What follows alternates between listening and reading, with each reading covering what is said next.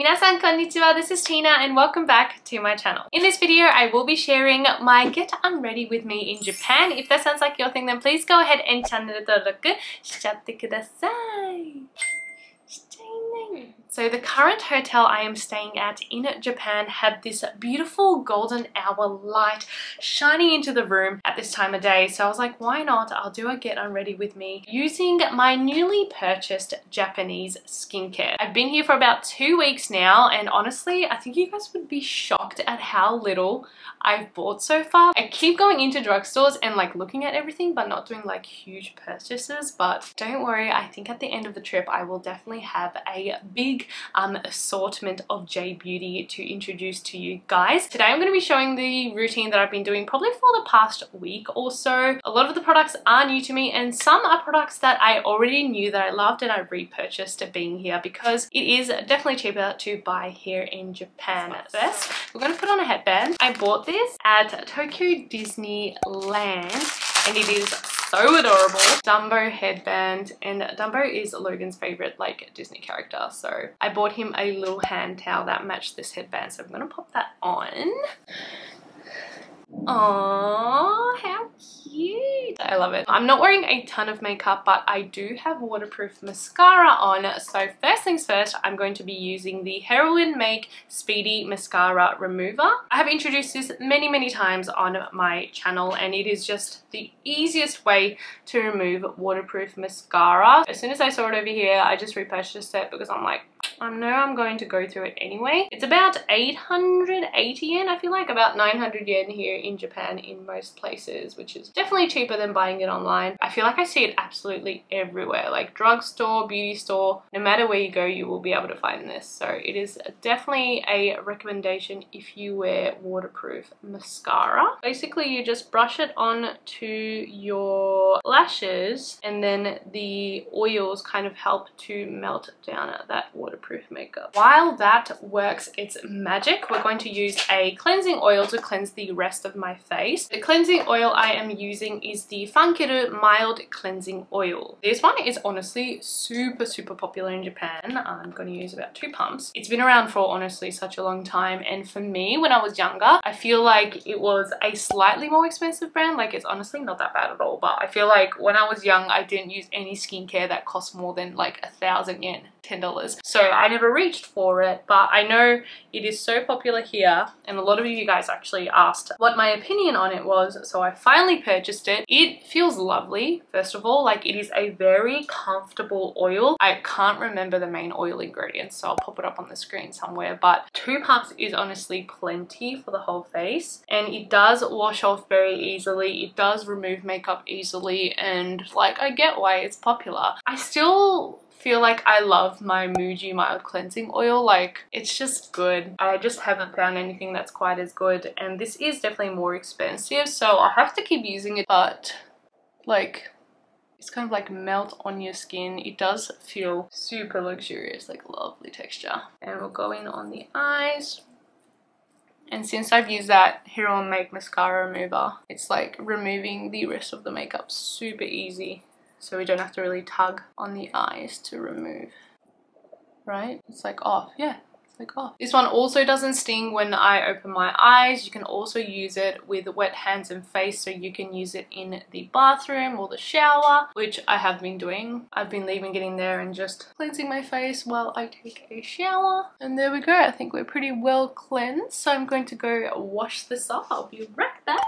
Alrighty, now that I have cleansed that off, I'm going to move on to my second step cleanser, and I'm using the Minon Amino Moist Gentle Wash Whip. So this one is a self-foaming foam, so I'm going to use about 3 pumps. A really nice light kind of fluffy foam. I forgot to mention at the start, but my skin has been suffering from like an allergic reaction to the hay fever here in Japan, and apparently it's like really bad this year. It's like 12 times as bad as last year and like the worst it's ever been in 10 years. I always get pretty terrible hay fever, like whether it's in Japan or Australia. I feel like symptoms wise, my eyes get a little like red and etc, but my skin has been suffering where it gets little little red bumps or really textured on my skin from the hay fever and like reaction to the pollen. So I have been keeping my routine pretty simple. Like I haven't been using many ingredients that are sensitizing or kind of active ingredients, just because I want to keep my skin as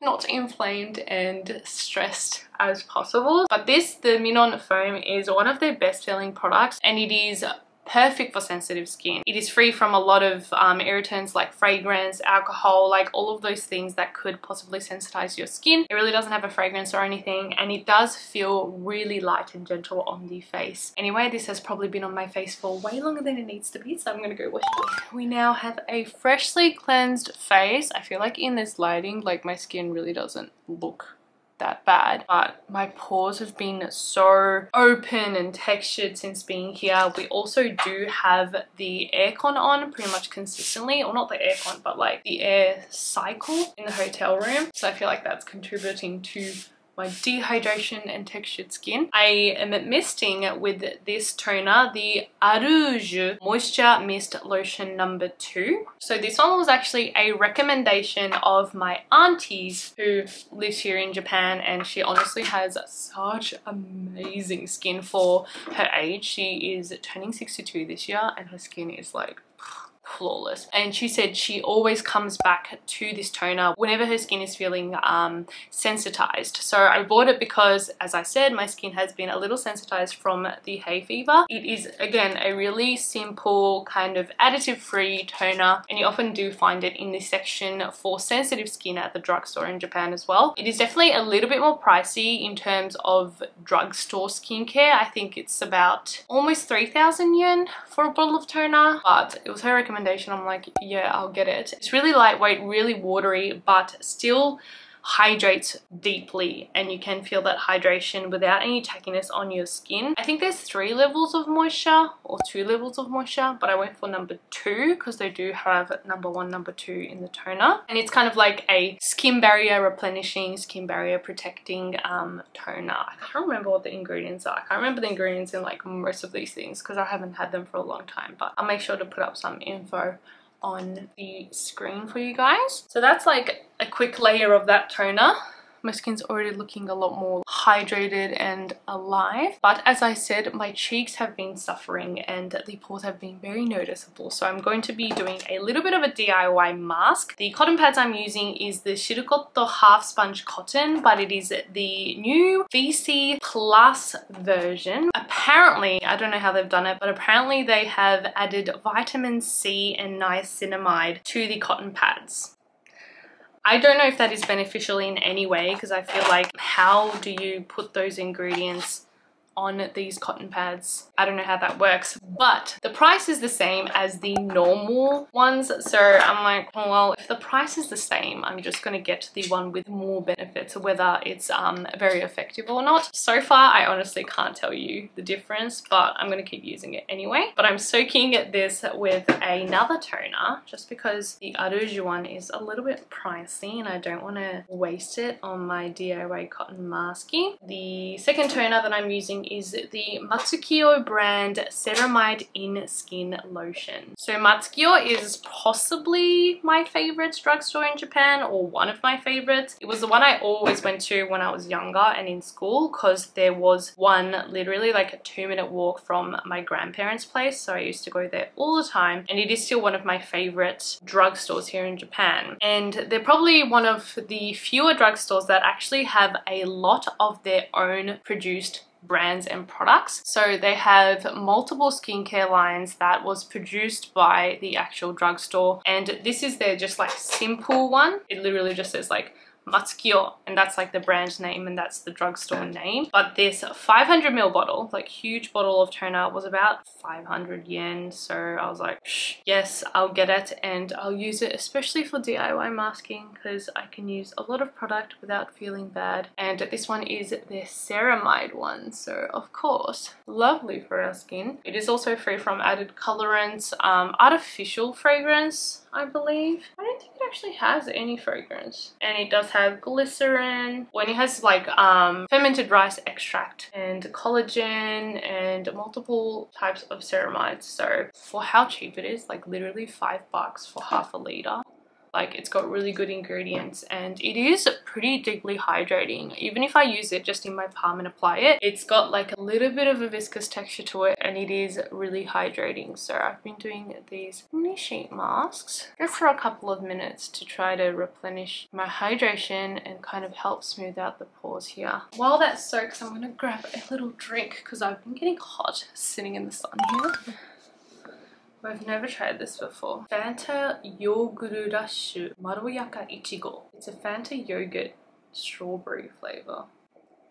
What? Honestly, me and Logan love going to the grocery store in Japan. It's like our theme park and we literally just look at all like the groceries, the drinks, the snacks, and that alone is like enough. Enough fun. Ooh.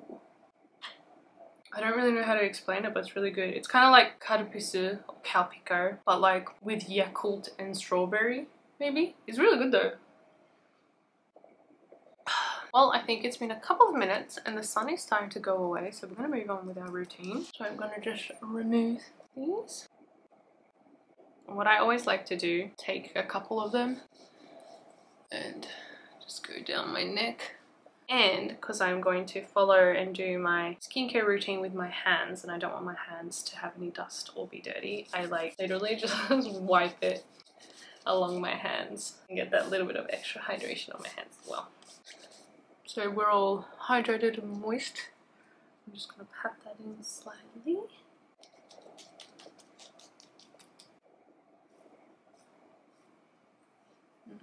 Because the sun's right here, I can't really tell what my skin looks like. Looking good, looking hydrated. Now, I'm not actually going to use like a serum because I haven't really found one that I've been like super interested in over here. And honestly, serums are just like not as common, I feel like, in Japanese skincare. At least at drugstore level, they're not as common. I actually got the sweet almond oil from MUJI. In the past, I actually used to use their jojoba oil even on my face to add a little bit of moisture. I'm literally just going to take like just two drops, and I'm going to warm it on my hands and just press it into my cheeks.